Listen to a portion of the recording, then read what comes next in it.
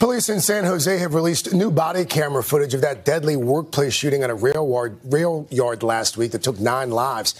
It captures the chilling scene as officers hunt down the gunman, and we should warn you, the video is graphic and disturbing. NBC national correspondent Miguel Almaguer has that story.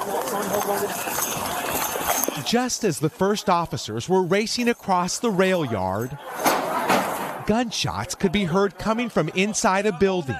Scrambling up a stairwell with guns drawn, a survivor suddenly emerges from an exit. Hands on your head. Back up. The team of sheriff's deputies and San Jose police officers make entry. I'm gonna swing it up. Ready? Yeah. Once inside a dim dispatch center, the team of officers has no idea where the shooter is or if multiple gunmen are inside hiding. I'm clear right. These are the heart-pounding moments as officers risk their own lives to save others.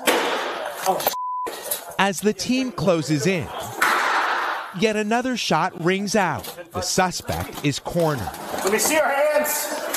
Checking the stairwell for an ambush, Oh, that stairwell. the team finds the suspect dead.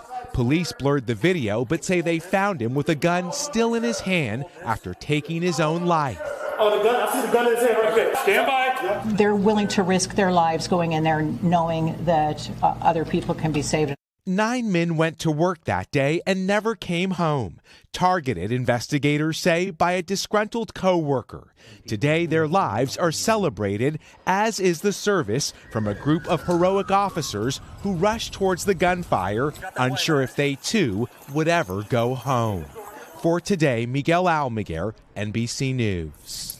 Heroic indeed. As for the investigation, police say the search for a motive remains ongoing.